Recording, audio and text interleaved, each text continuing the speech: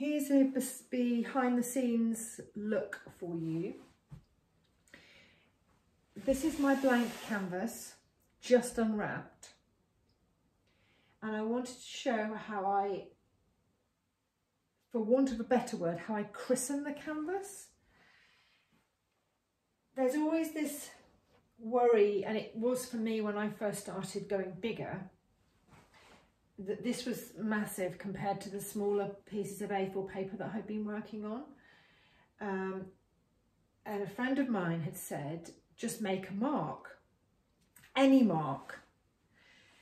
And that was still quite hard. And now I can't understand why it was so hard, but it is when you first go bigger. And to make your mark first, you could just maybe do it by using hand marks, just so you can feel the canvas, or you would use pencil marks, or just put water on it, so that you're not doing the painting straight onto the canvas. But because I'm an energy artist and I do purposefully place energy within the canvas when I'm working, I thought I'd show you how I work differently to maybe other people. So I'm going to use Palo Santo, and this is it's a piece of wood. Yes, it's a twig. For those of you who are looking, it's a twig. It's a special tree. Can't remember where it comes from, but this makes a very good smudging alternative to smudging with sage. And it also means that once you have, I don't know if you can see, once you've used it, you've got a charcoal that you can use on canvas or paper. So I'm going to burn. Obviously, you don't put a burning piece of Palo Santo onto your canvas because you make a hole in it, and that's very expensive. I'm just going to let that gather momentum. And like with any incense or sage, you would let it burn slightly and then you would blow.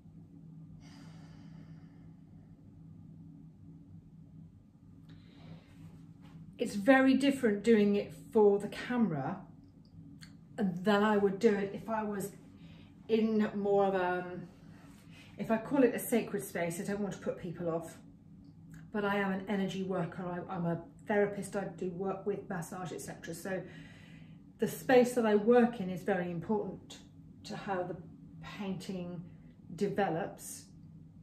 I need to be in the right space for that. So if I was working without showing you guys, I would probably have my headphones on, I'd have some vibrational music on, I'd have probably done some yoga first, I definitely would be moving my body more, and then I would breathe, take a breath in, and I would hold that breath, and I would breathe out. I would create that. Now that has been christened then, but have a look at what happens if I add water.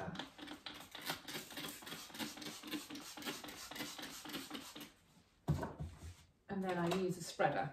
It's just a silicone tipped.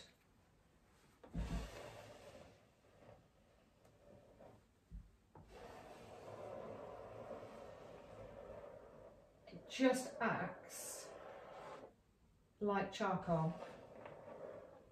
I don't know if you can see there with the lines being made.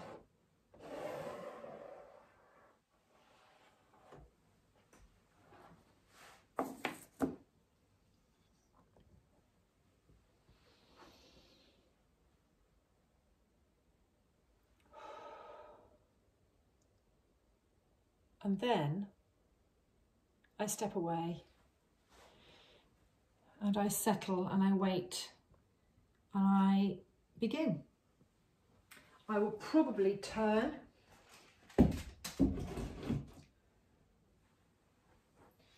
begin in a different orientation to how I had used the Palo Santo.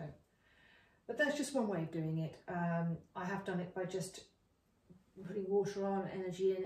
Any of you are Reiki students of mine, you'll know that some of these might be Reiki symbols that I put into the work.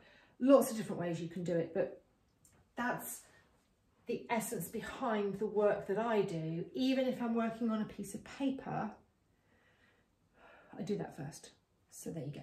Background of how the base of the canvas starts. Thanks for watching.